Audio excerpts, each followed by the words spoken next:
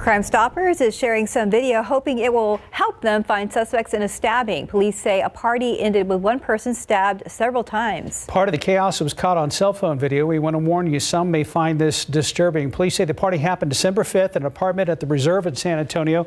Some people apparently showed up without an invitation.